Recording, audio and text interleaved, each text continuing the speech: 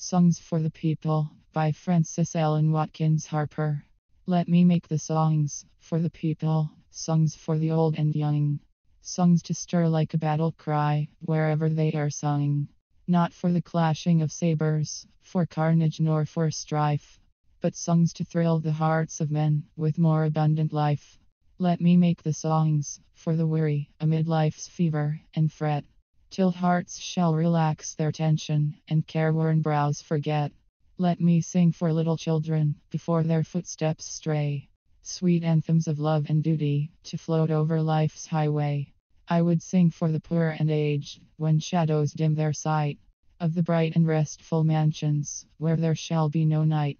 Our world, so worn and weary, needs music pure and strong, to hush the jangle and discords of sorrow, pain, and wrong.